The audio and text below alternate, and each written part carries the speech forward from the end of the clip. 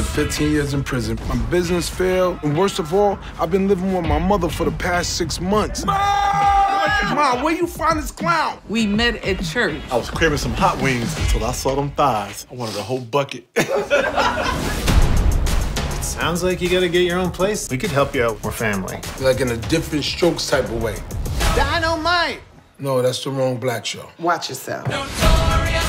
1,500 for a one-bedroom. I got a new hustle. I was waiting for the handyman. He is the handyman. You might want to put this back in the freezer. No, they're all yours. I have an announcement to make. We're moving to New Jersey. What? Trey, come on. That couldn't have gone worse.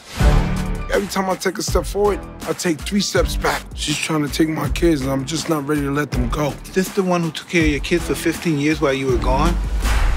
Yes. I just don't know if I'm ready to face the world on my own.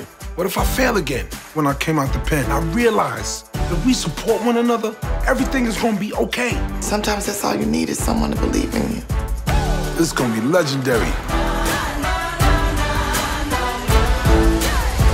Ready for adventure. Jumping out of an aeroplane, reaching the top of Mount Kilimanjaro, swimming with the sharks. You know what all those things have in common?